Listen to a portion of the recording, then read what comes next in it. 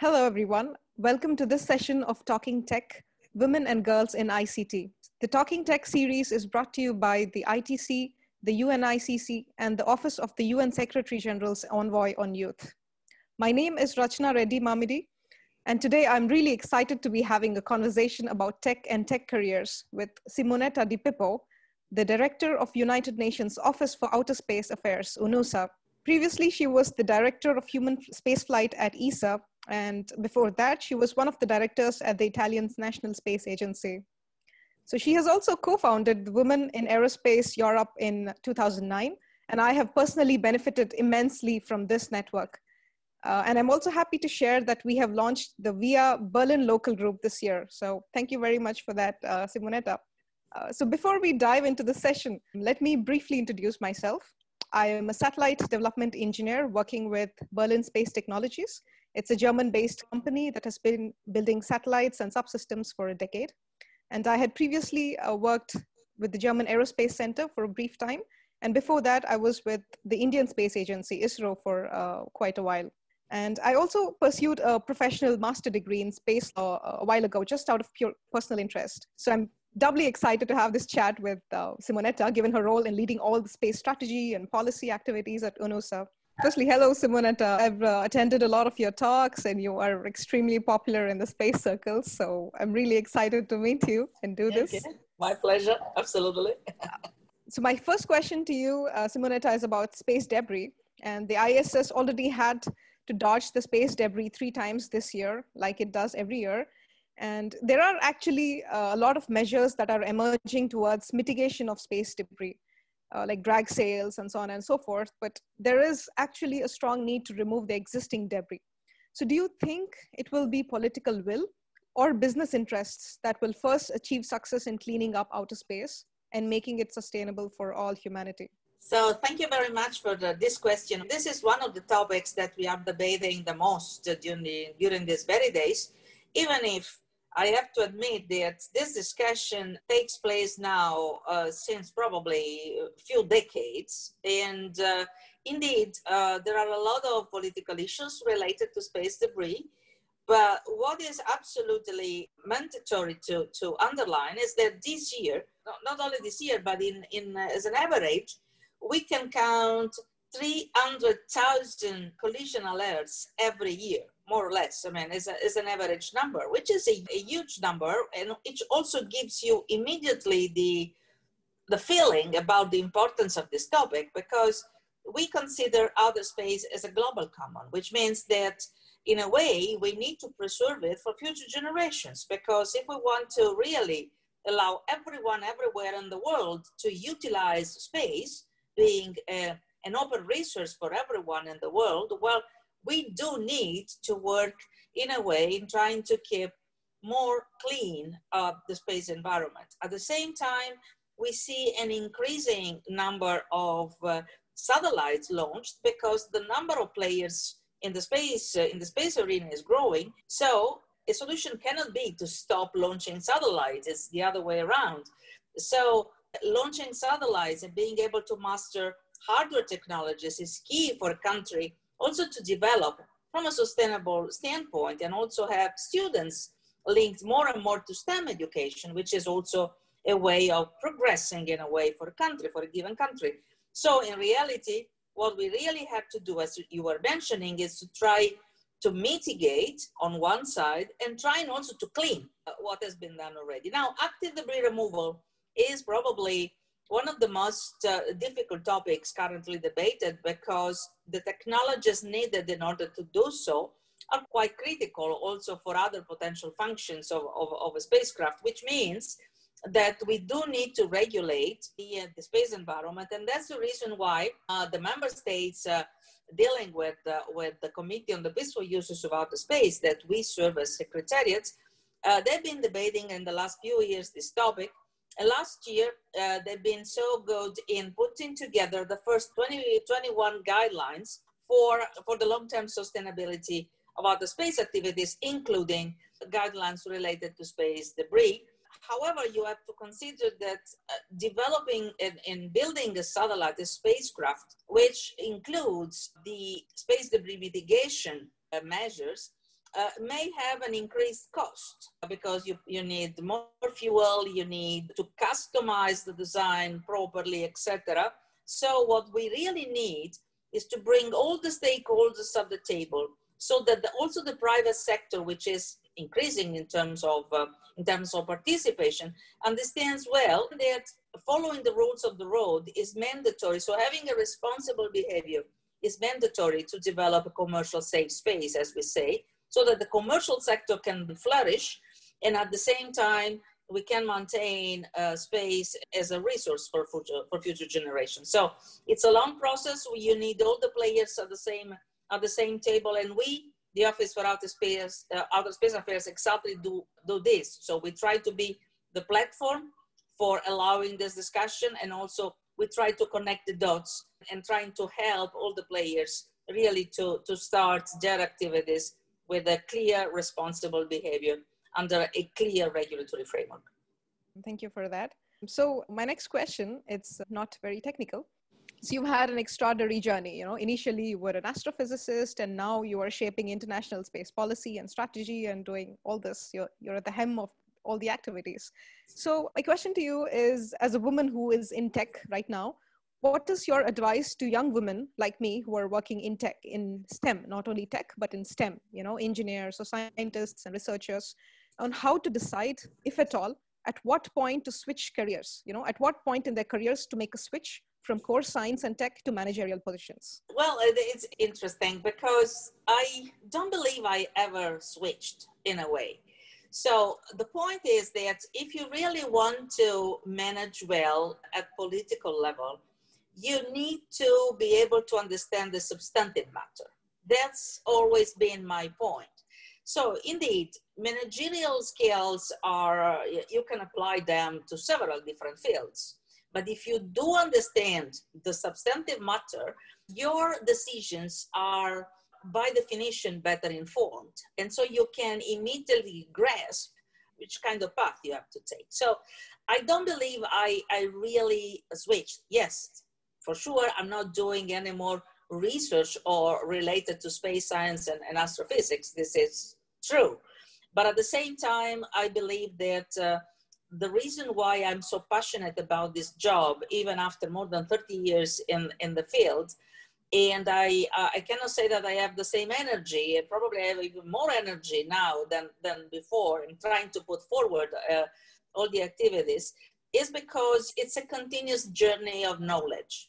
And I believe that the advantage of a job like mine, and that's the reason why everyone in the world should do something of this kind, not necessarily in space, but as you said, in STEM, in a STEM related field, is because every day you have to learn something. You cannot stop. You cannot wait for something happening. You have to be your engine for your own change. If you want to go ahead in your life, well, you need to learn, and you need to every single day. And then having, you know, an international environment, you have friends of every culture, of every approach. I mean, you see a lot of things that you don't understand until you have the possibility to touch with your hands what's going on. In reality, you learn a lot from a social, political, economic, and personal standpoint every single day. And so that's the reason why, I mean, it's not a job, it's a way of living in a way. And when you ask what a young boy or a young girl, in particular a young girl, but this, in my opinion, applies also to boys, the point is that there are always a lot of people who want to tell you what to do. I mean, it happened to me, and it still sometimes happens. So, because there is always someone who believes that he or she knows more than you. So my attitude has always been I collect all the information, I listen to everyone, but at the very end, my life is mine. So if I take a decision, it's not a decision in favor of someone, it must be in favor of myself, which means with my approach, in favor of everyone, because I've been always working as a civil servant, before at the Italian Space Agency, then at the European Space Agency, and then at the United Nations. So my civil servant approach is that I got so much in terms of knowledge, and also in a way I'm privileged because I've been able to see the world, to have friends everywhere, to really impact the future. So I feel that I have to give back something. And if you have this responsible behavior in your activities, you find a lot of joy in what you do every day. Even sometimes it's a bit tiring, or sometimes you get disappointed or frustrated. But the point is, you need to do what you feel is the best for you. And when someone tells me, okay, I mean, I see that women have more difficulties, well, it's yes or no. It depends on what you really want to do, because sometimes an obstacle can be seen as a challenge. And so if you are able to overcome that challenge, to solve the problem, then you are even more satisfied than if you don't have any challenge in your life. So at the very end, I'm very happy of the decisions I took, and I would do exactly the same. And the fact that now I'm considered a role model by young kids telling me, I want to be like you, is also, I mean, you feel a little bit proud of what you've been doing, because being a model for someone is rewarding per se. So overall, I would do exactly what I did, and I really hope that I can transfer my knowledge and my abilities to the youngest generations, in particular women, so that we can put forward the next generation in the right direction, becoming, a certain point in time, a multi-planetary species. Okay, that's very insightful. And since you mentioned working with culturally diverse teams, I'd also like to add something here. So previously I was working in a governmental setup in India, and then I moved to the space industry in Germany. So which was a complete culture shock for me, because the way people think, culturally, and from a government setup to an industry setup. So it was very, very challenging. And like you said, I've also personally have grown a lot by being with the people from different cultures. So that brings me actually to my next question. So the European space scene, as you already know, is quite open, in terms of nationality requirements. For example, I'm an Indian, so I'm not a European Union, I'm not an EU citizen, but still I'm able to build satellites with a German company. But however, this is very different from the American space scene. Whereas to work in an American company, one has to be a citizen, and has several nationality requirements. So how do you see the future? Do you see a future in which space sectors, not only in Europe, the US, but across the world, do you see them becoming more open and promote mobility, geographically, or do you think things will evolve to become more closed? Well, working for the UN, I have to say that very proud of working for the UN and trying, as I said, to bring back benefits from space to everyone in the world. The point here is quite interesting, because the more we go ahead, the more STEM education in fields like space are really becoming the center of gravity of the future, because we have to deal with so many challenges. Apart the fact that we have this climate crisis, now the COVID-19 pandemic, natural disasters, migration, the future of jobs, which is not minor. If you combine this with the so-called new frontier technologies, so I'm talking about artificial intelligence, including machine learning, biotechnologies, robotics, etc. So all these new technologies will have an impact together with space technologies, which is innovation by definition, if you want. Space is innovation. I would say is super innovation. In reality, we need to take all these challenges. And in order to do that, we need the best talents in the world. And therefore, if someone, a company or an NGO, academia, a foundation living and working for advancing the state of the world. All these entities and organizations need to get the best talents they can find. And if they find the best talent in India, well, they have to really focus on that and trying to get the maximum they can from the talents distributed in the world. And this will allow also, in my opinion, but that's my personal opinion, the more you do that, the more these intercultural exchanges will help the world to become more peaceful.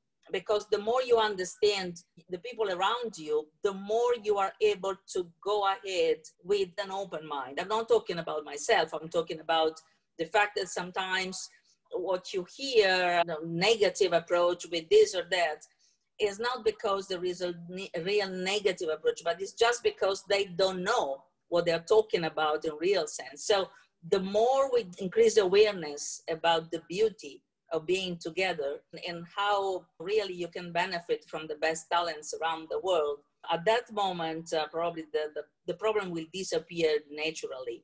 I understand that the United States, they have quite a complex set of rules, even if you can find very good ways to contribute to the future in the United States. And so each region, each country is different, but I believe that sooner or later this will be recognized as a must. So opening up the frontiers and having, in particular, the youngest generation to be able to contribute to their own future. So you have an asteroid named after you. Yeah. So that's quite extraordinary.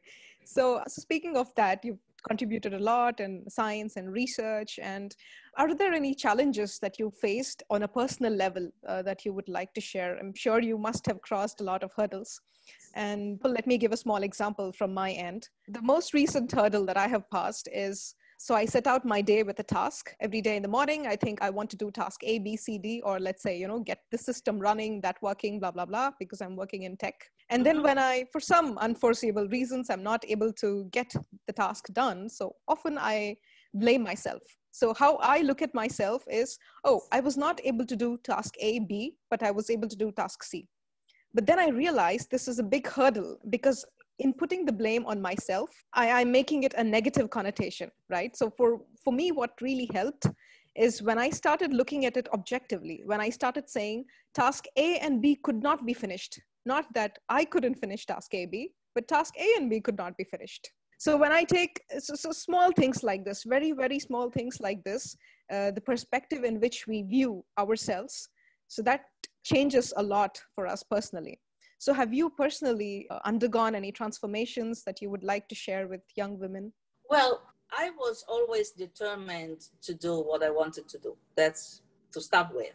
But there was a moment in my career where I switched to a situation where I am not, let's say, stressed by even the most difficult situations. So I know that there will be, it's a natural, feeling, that I know there will be a moment, not necessarily the moment I plan.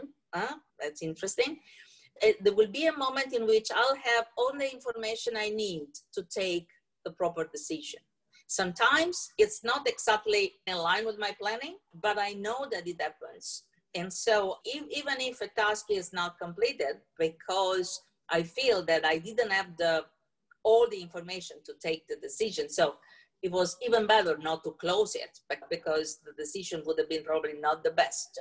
In this manner, I never have the feeling that I have to blame myself for a task which was not accomplished on time with respect to my own planning.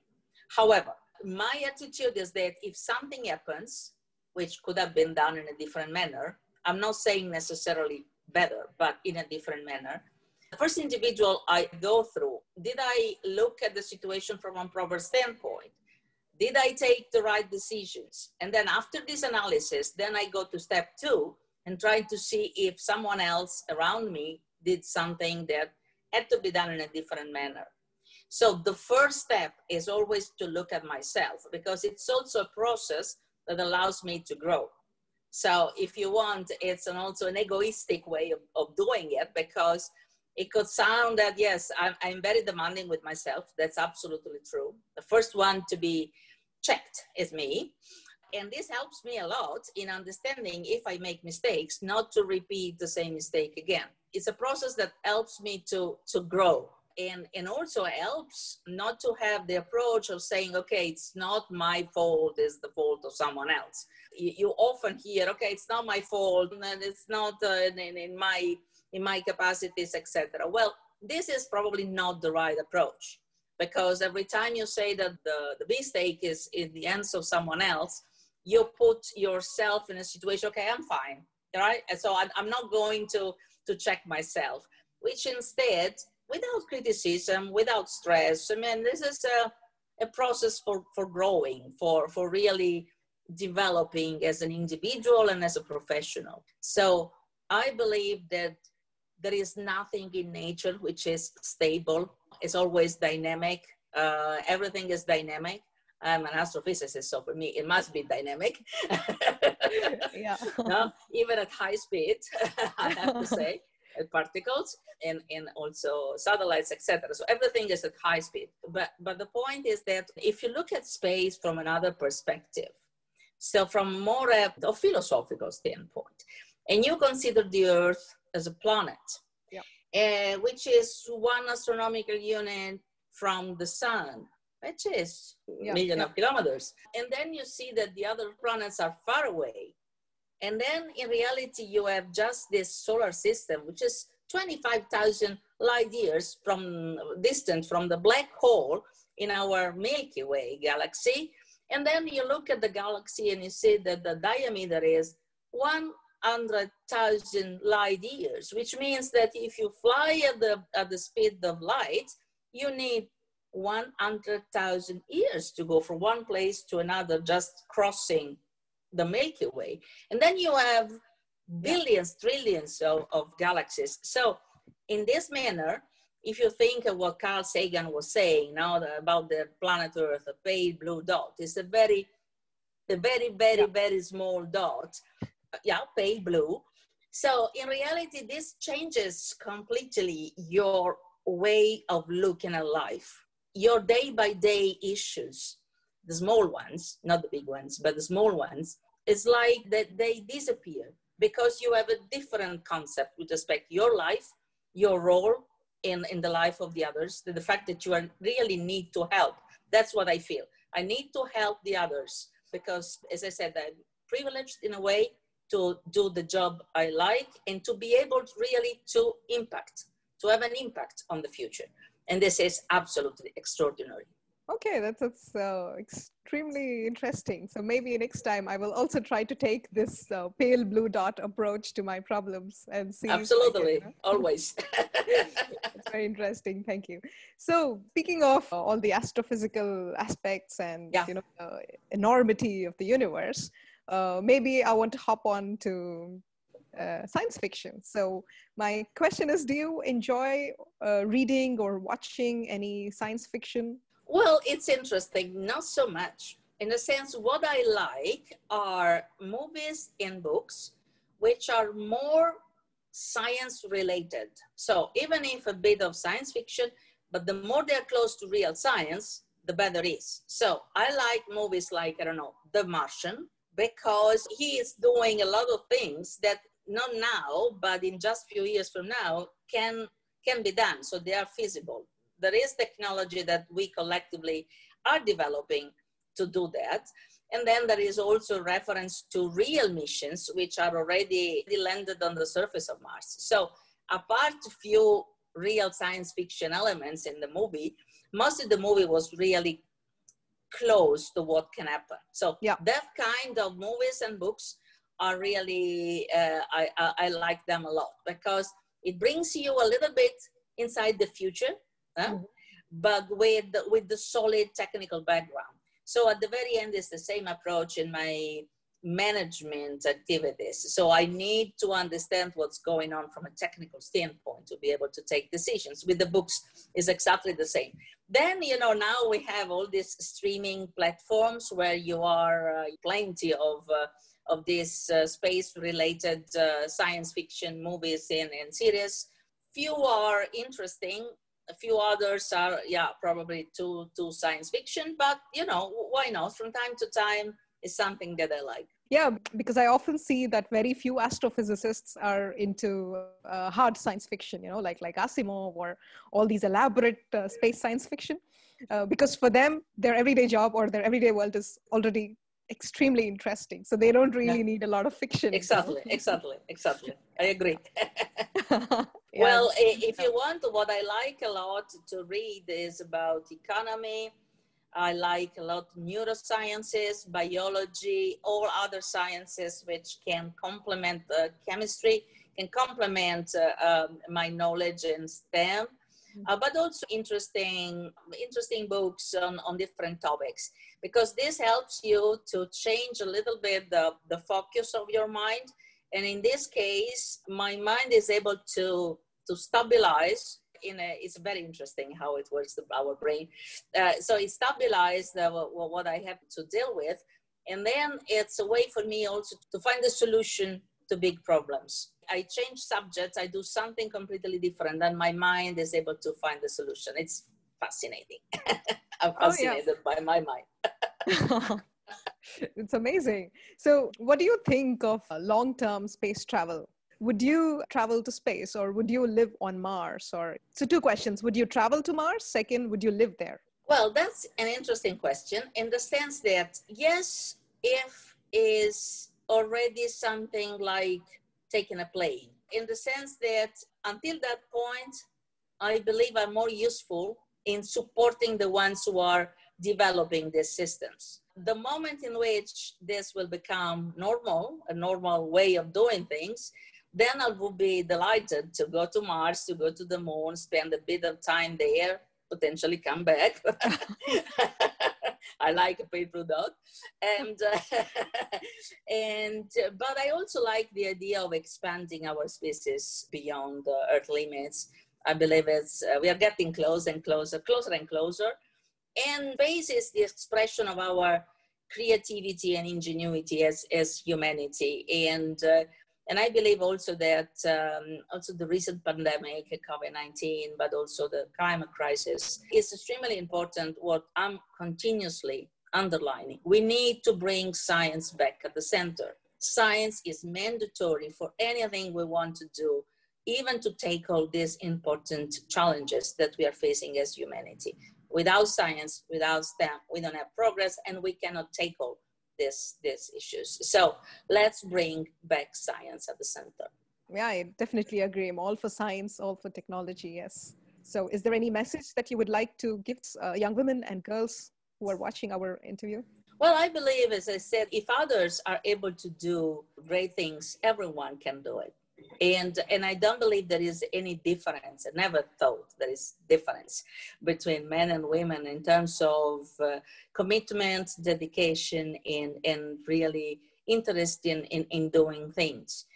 What I believe is extremely important is that each of us has to find his or her own way of living. And again, it must fit with yourself. And that's the only way to have the best life possible, because you feel at peace with yourself, which is exactly how I feel. I've been feeling most of my life, I have to say. One point is that I always try to find a solution. If there is a problem, there should be a solution somewhere. And so that's what I believe is my contribution to the future of this planet. A small drop, if you want, in a big ocean, but I'm quite proud of being able to do so. And so each of you, in particular the young girls, should be able to contribute with a small drop in the ocean to the future of our planet, and why not the future of our solar system. It's a very nice message to take home. Thank you. Is there anything you'd like to ask me? Yeah, I would like to ask you, how you ended up in working in the space field. What inspired you in a way, and also, if I may make a comment, this interview has been absolutely fascinating, and I like the questions, and also I believe that you do a great job in trying to use people like me, quote and unquote, use people like me to really bring more the youngest close to STEM education. I believe the STEM education is really the key point, and so you made it very clear. And so you are also a great example of that, also multiculturalism and a lot of different things. So it's been really a pleasure for me. But yeah, how the question is how you decided to work in this field. Okay, yeah, thank you for your kind words. You've been very kind. Actually, my fascination with all this began when I was in my 10th grade. So NASA used to, and they still do, they organize these competitions for high school students. They organize a lot of competitions, and one of them was the space settlement design competition. Mhm. So for me, like a 10th grade student to think of a world outside of the earth and try to build. So we had so the competition format is also very interesting because every team, so there's a team of 12 to 20 students, and it's categorized into different departments. Some of the students build the settlement, some of them have to find the solution on where to build the settlement, some of them have to run the settlement. All this planning for a school student was really fascinating for me. So that's when I got the space bug, and it's still very strong. I'm really obsessed with I space. told you, I mean, when you are in space, you cannot leave it. Yeah, it's Yeah, it's fascinating. absolutely, it's a way of Many life. reasons also, because it's because it's a very small world, and I actually, because I'm living away from my family outside India, I meet the space people, more often than I meet my own family. Yeah, So yeah. I know what you mean. yeah. So all the conferences, events, and it's a very niche, it's a very evolving, and it's also very powerful. There's a huge potential for space to solve so many problems on earth, and every day we are uncovering it. And it's incredible. I just love everything Yeah, space. So my entire newsfeed is space, and it's quite interesting. But like you said, Simonetta, I think it's also very important for people in space to. It's exciting, all the tech aspects of it, but I think we should also really look at, like you said, the research and brain, the neural. The science aspects of it, the economics and the business, and how everything else in the world functions, because it's not just technology that advances the world, and most oftentimes it's the policy decisions we take yeah. that paves the way for what lies ahead for humanity. So I think it's also very important for people in STEM to understand the ramifications of their technology. Yeah. So Yeah, and in fact, one of yeah, the but one of the activities that we do is also to try to adapt the various projects and initiatives to what is happening. You probably know that a few years ago I launched this Space for Women project under the umbrella of UNUSA, and a couple of years yeah, ago yeah, the Space for Youth competition. So this year we were supposed to have COP26, so it was mainly on climate change and disasters, but we are growing with this Space for Youth initiative. So we really try to categorize things, even if they are all interconnected, but to allow then the various categories of our stakeholders really to be involved 100%. So I am also happy that you mentioned the Women in Aerospace Europe, which was created in 2001. I could have been put myself in a way, in a helping mode, not necessarily being a mentor, but being able to connect people and to be also a role model. And I believe that also you are a role model because younger, but already you did a lot. And so I believe it's also important that the others see it. I mean, look at you as a role model, because the role model not necessarily needs to be, already at the helm of an organization, but your profile, what you did already shows that, I know that the kids, in particular girls, sometimes they have a social environment around, which doesn't help at all. Now, the fact that they don't grow with a solid understanding that they can really do what they want. yeah. And that's the reason why when under the umbrella of Space for Women, I applied the same approach of having a network of mentors all over the world. It's the same concept as Women in Aerospace Europe. The network, the platform for discussion, for connecting the dots, it's absolutely important or mandatory for the youngest generation to really understand what they can do. And if they have a question, they know that there is someone that they can ask the question, right? So Yeah. there is someone that is able to answer. And this is absolutely fascinating. So fascinating. I believe that you should really consider yourself as a role model and try to work also with us on the Space for Women project. That would be great. Yeah, the VR project is incredible, and I completely agree with you. We really have to put ourselves out there. That's why I'm also very vocal about what I do in space, because at least back in India, when I started with the space stuff, nobody had any clue that someone can have a career in space. And then now, now, for example, I get a lot of people approaching me from family, or all the kids, the little kids. They say, "Oh, you work in space. What's it like? Are you an astronaut?" So they don't know, there's this. But then the enthusiasm with which they want to know is amazing. Absolutely. So I try to do my share, because there's so much I got from the community, and I would want to give as much as I can back to the community. Yeah. So yeah, exactly the same approach I have. So yeah, so thank you very much, and I'm very pleased for all this conversation, and I hope that again, even if it's a small drop in the ocean, at least it's our contribution to the future we want. Yep. Thank you very much, you too, Simonetta. And I really hope one of the events next that we will be able to meet in person, I'll certainly come up to you. Very glad we could do this. Absolutely. Thank you. Yeah, bye. Thank you. Bye-bye. Ciao. Ciao.